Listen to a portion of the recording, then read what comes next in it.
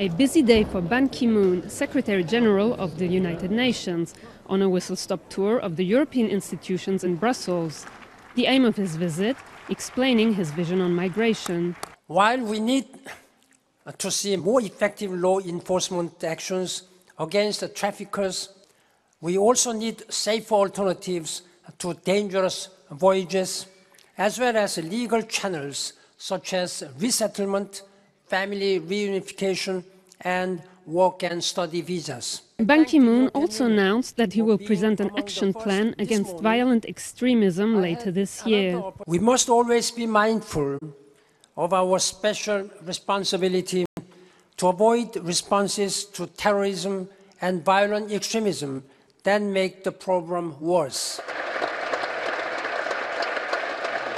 Ich glaube, dass Sie einer der wirklich glaubwürdigen Vertreter der Idee einer friedfertigen Zusammenarbeit aller Völker auf diesem Planeten sind. As a next step, the UN will possibly vote for a resolution on an operation against smugglers in the Mediterranean.